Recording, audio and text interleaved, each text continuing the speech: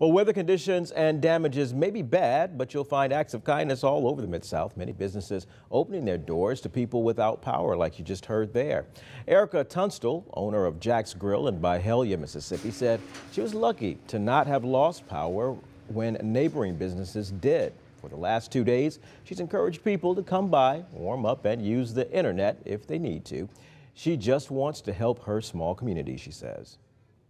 Me saying, come on in was nothing out the ordinary for everybody else because they know that's what I do.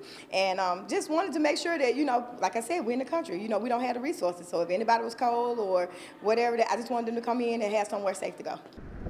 Well, Jack's Grill is open until 9 tonight, and it'll open back up tomorrow at 1 until 5.